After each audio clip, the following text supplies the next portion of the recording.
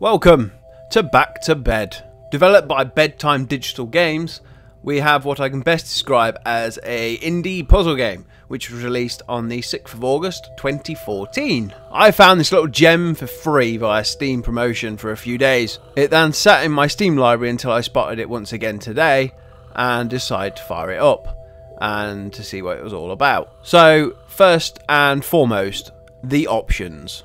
On the title screen, you have a little button you can tap to mute everything, which I guess is always handy.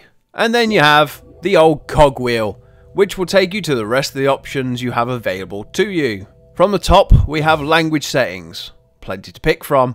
I was honestly quite surprised by how many you actually had to pick from, which is, well, it's a nice touch. Image effects, I'll honestly say I have no idea what this is, and with no hover over tooltip, I just left it on as it was by default.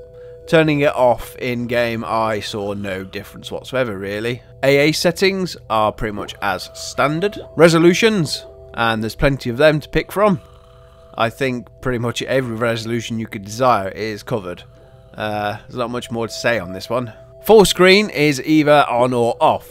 Again, borderless windowed is missing, which is, well, it's a slight shame. VSync on or off, which is pretty basic stuff again. Now for the interesting bits of this menu. There's a couple of things I want to quickly talk about here.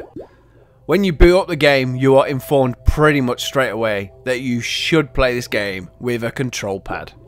So when you go into the controls and check out mapping, you'd expect the buttons to be reconfigurable.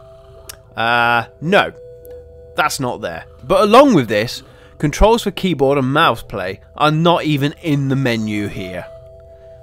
Thankfully, as you play the game, it does instruct you on how to play, and this is with the use of keyboard and mouse. And while it recommends you play with a gamepad, I found no problem with a mouse whatsoever. The other thing that is noticeably missing here is one of the features I request in all the games I look at. Where are my sliders? No volume sliders at all, which means you will have to wander over yet again to the sound control panel in Windows and adjust it accordingly, which is, well, it's a huge shame really. Okay, so enough of the options, let's just get into the game. You play as what I can guess is a dog with an odd face, who has to help his master, who is named Bob, get back to bed. This is done via picking up objects, which so far I've only really seen apples and not much else, and dropping them in the path of Bob. Bob will always turn clockwise when he walks into something. So there is a method to this madness. As you can see graphically, it's quite wonderful. At least it is to my tastes. It's easily got an essence of Salvador Dali about it, which is fantastic in my opinion. The difficulty curve has been pretty mild so far. The puzzle aspect has been pretty forgiving, and it's a simple case of trial and error. So you can let Bob fall off a few times, and there's no real consequence to that, which makes it, well, a relaxing experience overall. The soundtrack is very fitting, and so far I have actually enjoyed it. The narrator can be slightly annoying at times though. Having subtitles on helps a lot. Sadly, the narrator can be hard to understand at times. It sometimes reminds me of the self-recorded narrative from the Dungeon Keeper custom campaigns. 90% of the time I have absolutely no idea what the hell's being said in those. It's not as bad as that in this game, absolutely not. But there are certain moments where things are said and, well, you'll be glad that the subtitles are there. Like I said, I was lucky enough to get this for free. That could happen again, I guess. But as of right now on Steam, it's going for a mere £4.49. This is easily a decent price for this game. While I have not played it too much, as of yet at least, I have enjoyed my time in Back to Bed.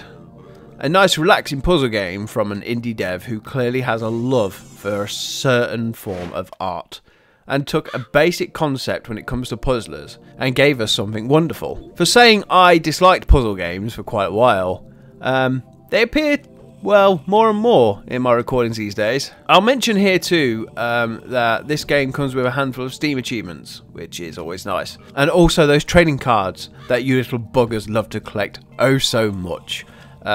or is that just me? I don't know. You'll also notice that on the game screen there is a nice fast forward button, and you'll be using this quite a lot.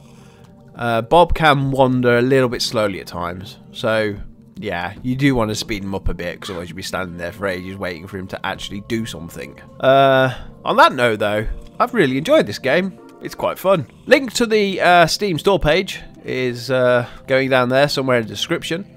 Also have a link down there to the dev's website, and while we're at it, one to Salvador Dali's online museum. There's even a virtual tour there to check out, which is rather cool. Now, I'm going to carry on playing this dog thing and see if I can get further into the game. I swear a lot less at puzzle games these days. I guess that's a good thing. I'll see you again next time.